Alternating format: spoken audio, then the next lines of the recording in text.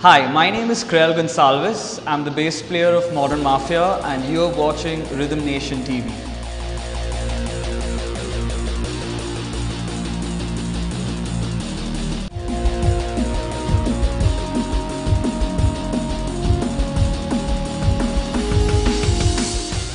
When I was in school, we had a lot of live events and annual day and stuff, and I had a lot of friends who would play guitar and keyboard or the piano, and I always watched them, and I used to sing for for the church choir, and I always wanted to be part of the band. So then I decided to ask my parents one day, just tell them I really want to learn an instrument, and my dad was like, okay, cool, you could go learn a guitar. And he got me my first guitar.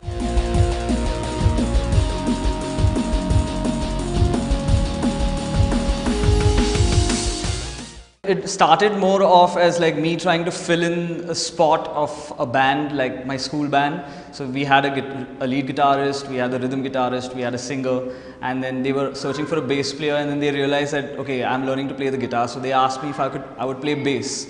And it seemed interesting, and then I just picked it up, and when I actually got down to playing it, it seemed a lot of fun. So I just was like, okay, that's my calling.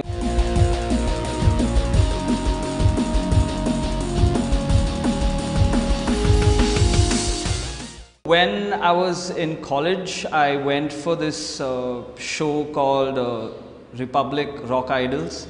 And I saw this band, and one of my very close friend, her uncle was the bass player of that band again, and I saw what was happening, and it just seemed like a power turf, and he seemed like he was having so much of fun, and I'm like, okay, I need to go there and I need to do that. And then eventually he met me and I got introduced to him, and he told me okay, I will give you an opportunity to play. And then we set up a band, and we played at this place called the Raspberry Rhinoceros, and we were just 16 at that time, and we were the first 16-year-olds to play at that venue, in the history of that venue. So for us it was a very big deal, and we were really nervous as to how the crowd is going to respond to us. But when we actually got down and we played the show, and we got a lot of good reviews, and everyone were really fascinated that a bunch of kids formed a band and they pulled it off. And at that moment I'm like, aha!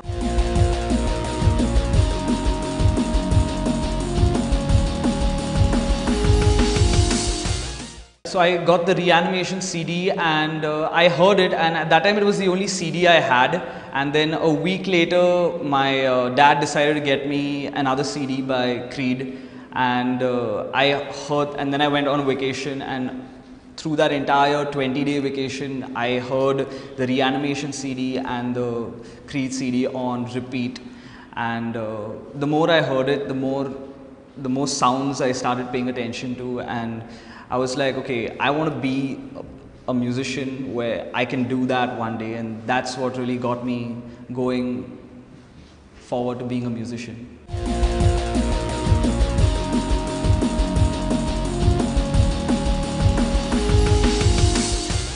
First song I learned to perform was the song called Vertigo by U2.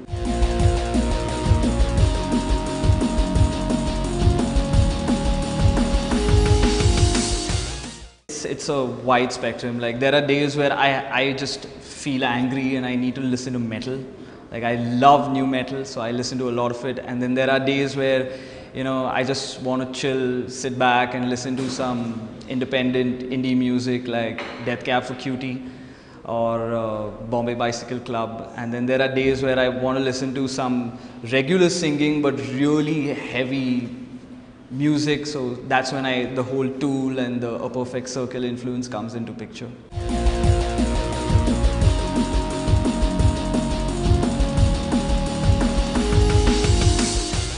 No, I am the first musician of the family.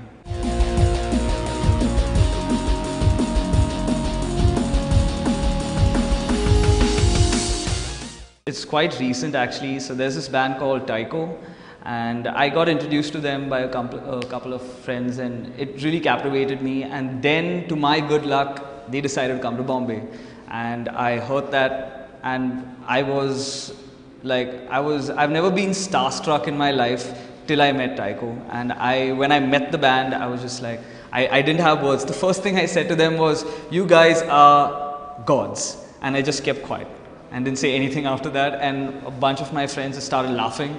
And they were like, "You've never ever been that silly," and there you are. But like, that was my moment.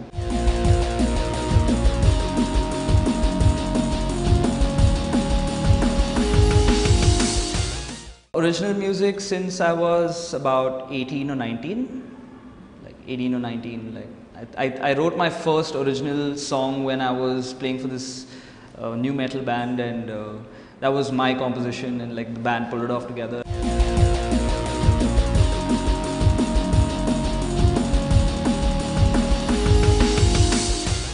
It's mostly about the deep emotion. Like when I listen to music, it might come to you by surprise, but I don't pay that much of attention to lyrics. But for me, it's the music. If the if it captivates me, then I am a fan of that band. Then whether the band writes crappy lyrics or they write the best lyrics in the world, as long as the music is got me hooked onto it, I will continue listening to that band.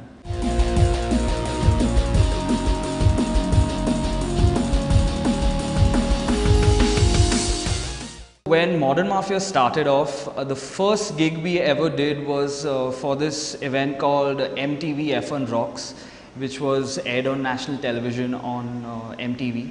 And it was a competition where 8 bands from all across India were selected, and we had to compete to open for Metallica. And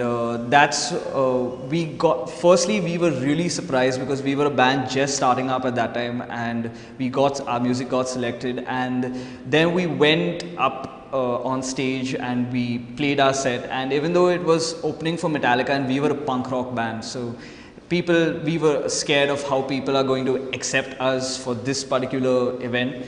But when the judges actually gave us like really good reviews, they had nothing bad to say about our performance or our music, and that's when I was like, okay, if they can do it, and they were really big people in the industry, so I'm like, if they think we are good enough, then I can do this for a living.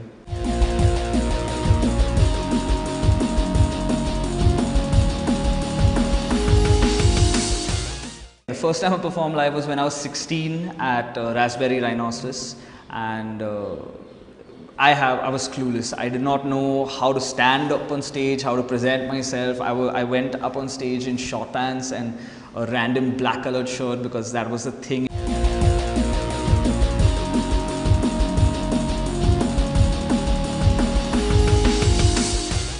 Biggest fans are in Pune. We've played most of our shows in we've played enough shows in Bombay as well as in Pune, and Pune, the response that we've got from there, we played for NH7 2 years in a row, and the response we got from our fans in Pune it was just ridiculous.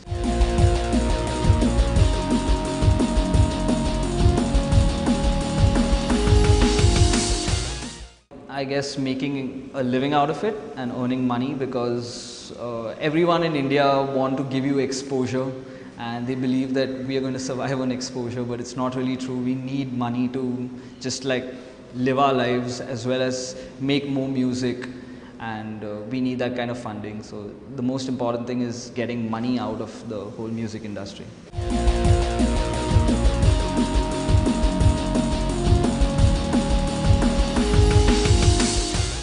For me, success it comes back home. For me, it's like my dad has always been this person who's pushed me. No matter how great I'm doing, he will always find a way to find a flaw and tell me, no, you need to fix this. So the day my dad tells me, like gives me a review without finding a flaw in it, that's the day I feel I'll be successful.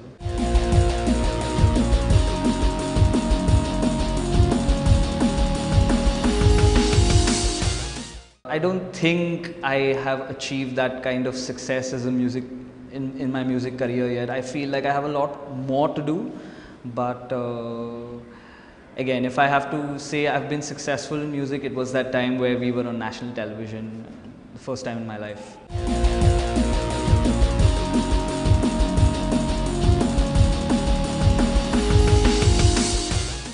make sure you're practicing constantly, and make sure that you have a strong will to keep going at it, going at your passion, because there will be a lot of hurdles and there will be a lot of people who will tell you that you can't do it, but no one can tell you wrong unless you think that it is wrong.